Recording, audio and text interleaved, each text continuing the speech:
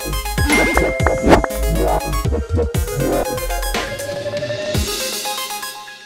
Formula Guru will explain what is P by E ratio and how to use it when the stock is trending on the news.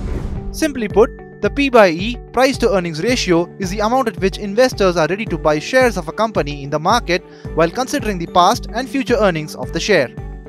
The formula to calculate P by E ratio is share price divided by earnings per share (EPS).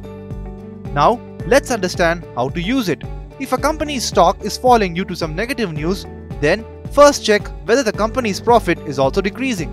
If there is no impact on the profit of the company, or if it is growing, then this could be a good opportunity to buy that share. On the other hand, if the earnings are decreasing along with the share prices of the company, then something is wrong. Before buying shares based on that news, wait for the situation to clear.